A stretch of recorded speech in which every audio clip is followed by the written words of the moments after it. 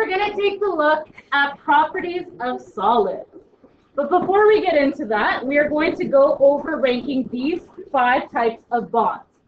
We have covalent, dipole-dipole, hydrogen, ionic, and London forces. If we were to rank these, this is how I would do it. The weakest type of bond that you can have is a covalent.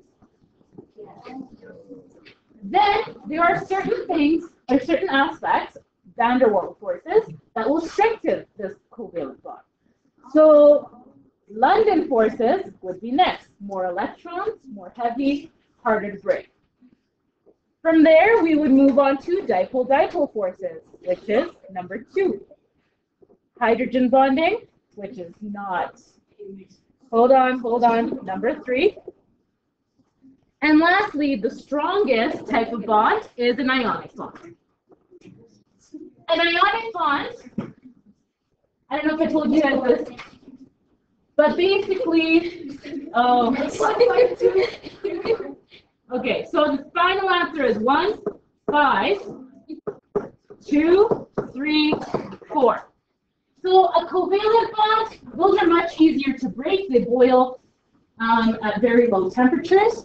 Ionic bonds are very hard for us to reach boiling point. So something like table salt, the salt that we sprinkle on our food, it boils at approximately 850 degrees Celsius. We have not been experimentally able to prove that it melts at that temperature because the equipment melts before we even reach the temperature to boil salt. So theoretically, it's for each of the following compounds, we need to identify which one would have a higher boiling point and give reason. So taking a look at A, would the first or second one have a higher boiling point? Second. Why? More electrons. So because more electrons. Next one, we have, looking at B, which one would be higher boiling point? First or second? Why? Because it's polar, so therefore it has dipole-dipole forces.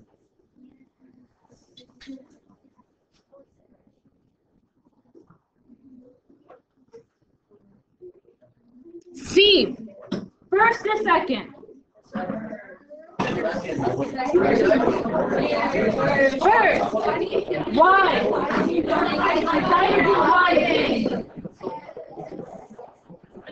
First, hydrogen bonding.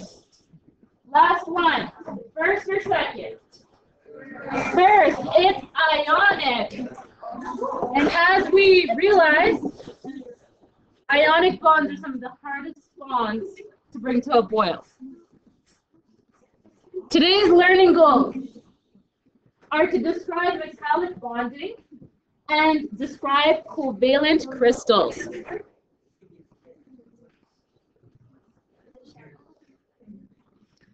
So here we have a picture of metallic bonding. Metallic bonding happens within metals. In metallic bonding, electrons are shared across the solid. Because they are shared, they are mobile. So what they do, see here how we have those electrons that are allocated across those positive charges, or the protons. What these electrons do is they kind of move all over the protons. They delocalize. They move around, making them mobile electrons. The reason for this is because metals have low electronegativity. It allows the electrons to be free. So they can freely move across the metal. Okay, this contributes to the electron being a mobile electron, which gives metallic compounds the following properties. So because these electrons are mobile, they give us the following property. The first one is malleable. Does anybody know what malleable means? It bends. We can bend and shape the metal, okay? So things like wiring, that's why it's easy for us to bend copper wire, because it has mobile electrons. Does anybody know what ductile means? Stretch, strength, more like strength. So what happens is, when the metal deforms, it still is tough. It maintains its toughness. So it deforms, but still maintains its strength or toughness. So it's really hard to pull apart. Sorry. They're good conductors. That means that they can transfer heat and electricity.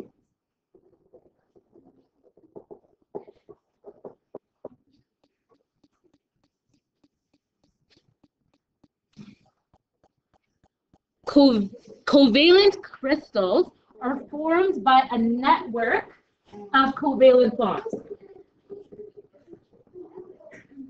So what happens is, those types of bonds, the covalent bonds, form multiple bonds to create a network.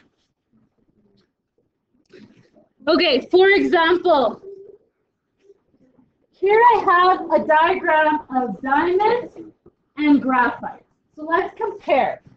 Let's look at some things that we notice about the structure of carbon.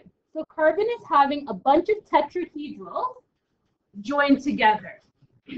Whereas, so this is used to form diamonds. It's a bunch of tetrahedrals of carbon that's squished together to make diamond.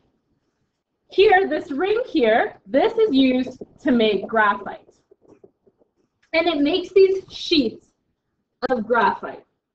Looking at these two, which one do you think would be stronger? The diamond or the graphite? Diamond. Okay, let's explore why. So, for example, diamond and graphite,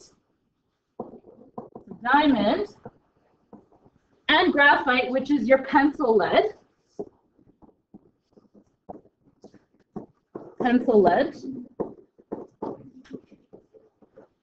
are both composed of carbon. So they're both made out of carbon.